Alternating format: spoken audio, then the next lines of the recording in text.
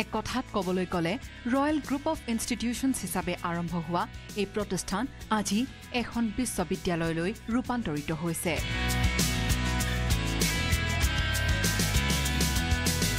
সৰ্বতো প্ৰকাৰে ছাত্ৰ-ছাত্ৰীৰ উত্তৰণৰ দিশ চিন্তা কৰি উন্নত মানৰ আন্তঃগাঁথনিৰে যাত্ৰাপথত আগবাঢ়িছে royal global university.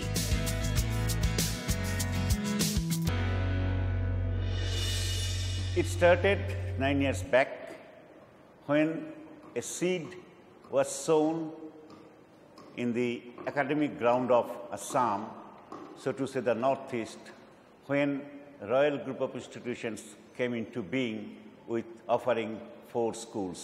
Honestly speaking, the faculty members that we had drawn were from IIT background, AEC background, NIT background and other universities. We have the latest labs and the latest machineries. Here I would like to mention one thing. This university does not compromise with quality. Royal Global University, 19খন school, 97টা ভিন্ন পাঠ্যক্ৰম। শিক্ষাৰ্থীৰ শাৰীৰিক মানসিক উৎকৰ্ষ সাধনৰ বাবে সকলো প্ৰকাৰে বদ্ধপৰিকৰ ৰয়েল গ্লোবেল ইউনিভাৰ্চিটি। বিশ্ববিদ্যালয়খনৰ আছে এটা সুকীয়া বিশেষত্ব CBCS অৰ্থাৎ choice based credit system,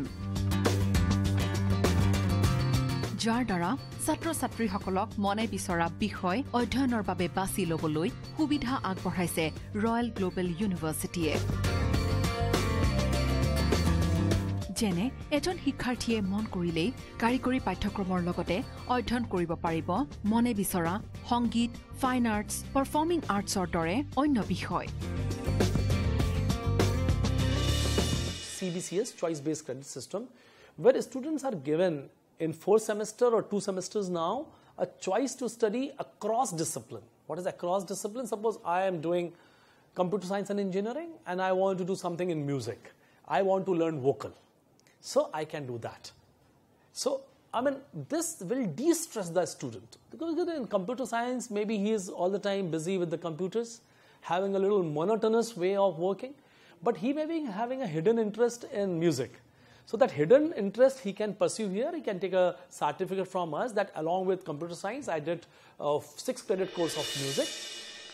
Government higher education, government has spent the money on the your primary education only. Higher education, a lot of money has not been spent. So this type of institution, say this is autonomous institution, that means one engineering college is under this thing. So autonomous institution have the lot of facilities for change your syllabus. If you are studying in a Guwahati University, you cannot change the syllabus for 10 years or maybe 5-6 years. But here you can change the syllabus every 2-3 years. You can change the syllabus.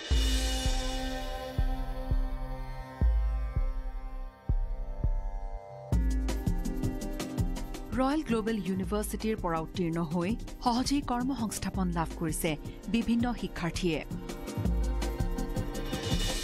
এনেকুৱা ধৰণৰ course কিছুমান এটা আছে যি বেলেগ ইউনিভাৰ্চিটিত সাধাৰণতে পোৱা নাযায়। উদাহৰণস্বৰূপে বহুত আছে কিন্তু বৰ বেছিকৈ পোৱা নাযায়। যেনে পাৰফৰ্মিং আৰ্টছৰ কোৰ্চ আছে, ফাইন আৰ্টছৰ কোৰ্চ আছে, আৰ্কিটেকচাৰ আছে, নাৰ্ছিং আছে, একেখন ইউনিভাৰ্চিটিৰ ভিতৰতে গোটেইখিনি আছে। ইয়াৰ ফলত কি হ'ল, আমি যি কওঁ বৃত্তিমুখী শিক্ষা বুলি যে কয়, মানে জব অৰিয়েণ্টেড এডুকেশ্যন ইয়াতে আছে।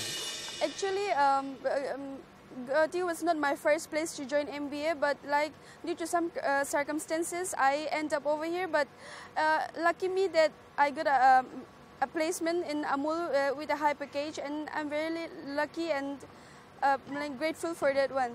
I think from our class, from MBA, around 90% already got placed. Like all of them are in a good company only. Like not only me, but even others were placed in a good company. কৰ্তৃপক্ষৰ দাবী তুলনামূলকভাৱে আন প্ৰতিষ্ঠানৰ দৰে প্ৰায় একেই খৰচতে বিশ্ববিদ্যালয়খনত অধ্যয়ন কৰিব পাৰি।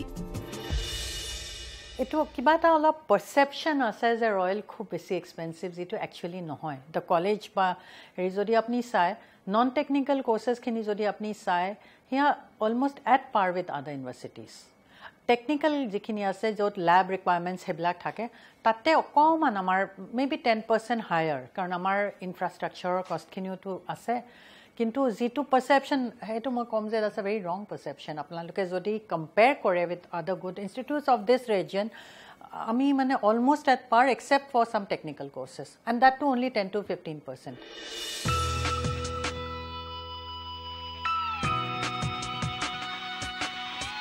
শিক্ষাৰ্থীসকলৰ বাবে গৱেষণাৰ ক্ষেত্ৰতো বিশেষ সুবিধা আগবঢ়ায় বিশ্ববিদ্যালয়খনে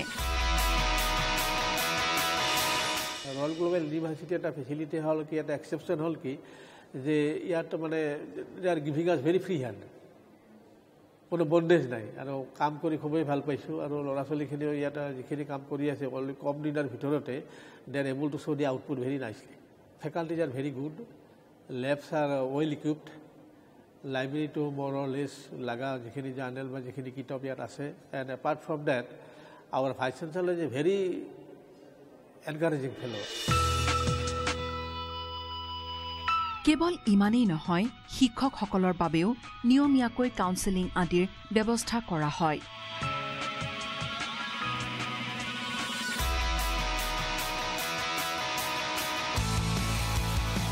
সময়ে সময়ে ছাত্ৰ ছাত্ৰীসকলৰ বাবে বিশেষ অনুষ্ঠানৰো আয়োজন কৰা হয়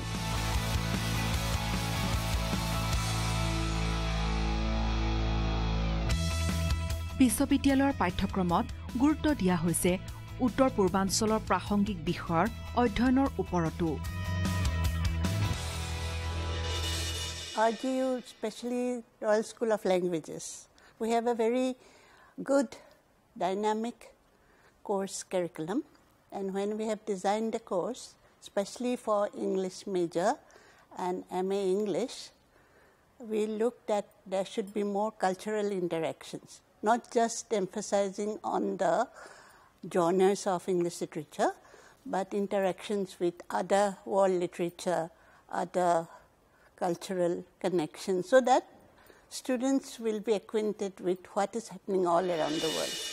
Royal Global বিশ্ববিদ্যালয়ৰ যাক আমি স্কুল অফ লেংগুৱেজেছ বুলি কৈছোঁ অৰ্থাৎ ভাষাসমূহ অধ্যয়নৰ বিদ্যাপীঠ তাত ইংৰাজী ভাষাটো আছে কিন্তু পৰম্পৰাগতভাৱে বিভিন্ন বিশ্ববিদ্যালয়ত ইংৰাজী ভাষাৰ শিক্ষণ বা গৱেষণা যি স্তৰত হয় তাতকৈ অকণমান ব্যতিক্ৰমী পদক্ষেপ এটা আমি গ্ৰহণ কৰিছোঁ বিশেষকৈ আমি স্নাতকোত্তৰ পৰ্যায়ত MA ইন ইংলিছ সেই পৰ্যায়ত আমি দুটা নতুন বিষয় আমি সোমোৱাইছোঁ অহা পাঠ্যক্ৰমৰ পৰা সেইটো আৰম্ভ হ'ব এটা হৈছে সংস্কৃতি অধ্যয়ন দ্বিতীয়তে উত্তৰ পূব ভাৰতৰ মাজত ভাষা সাহিত্য সংস্কৃতি এনেকুৱা অপাৰ ভাণ্ডাৰ নিহিত হৈ আছে যে সেইবিলাককো অধ্যয়নৰ মাজলৈ অনাটো প্ৰয়োজন বুলি ভাবি আমি এটা নতুন বিষয় অন্তৰ্ভুক্ত কৰিছোঁ literature from the north east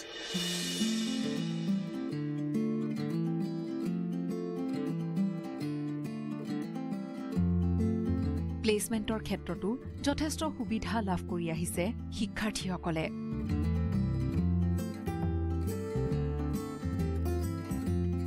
বিশেষকৈ MBA পাঠ্যক্ৰমৰ কথাই যদি কোৱা হয় প্ৰায় 85% শিক্ষাৰ্থীয়ে নামী দামী কোম্পানীত কৰ্মসংস্থাপন লাভ কৰিবলৈ সক্ষম হৈছে আন বিষয়টো ঠিক একেদৰে উত্তীৰ্ণ হোৱাৰ পূৰ্বেই কৰ্মসংস্থাপনৰ বাট মুকলি হৈছে ৰয়েল গ্লোবেল ইউনিভাৰ্চিটিৰ উত্তৰণৰ এই যাত্ৰা অব্যাহত থাকক